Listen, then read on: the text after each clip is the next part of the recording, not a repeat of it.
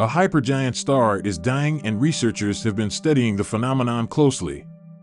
Astronomers at the University of Arizona have developed a model to track the activity of a red hypergiant star. Dubbed VY Canis Majoris, this star may be the largest in our Milky Way galaxy.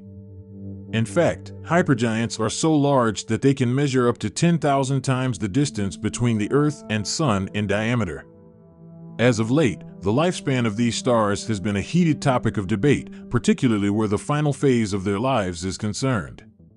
Typically, stars explode into a supernova at the end of their life. However, there isn't any evidence to prove that hypergiants do. Some have theorized that instead these stars likely collapse into a black hole.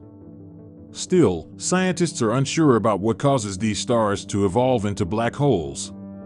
To find out more, the team from UA has been observing VY Canis Majoris, which is just 3,009 light-years away from Earth.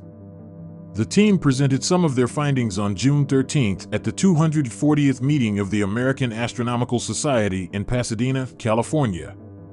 We are particularly interested in what hypergiant stars do at the end of their lives, astronomers said in a statement about the work. People used to think these massive stars simply evolve into supernovae explosions, but scientists are no longer sure about that.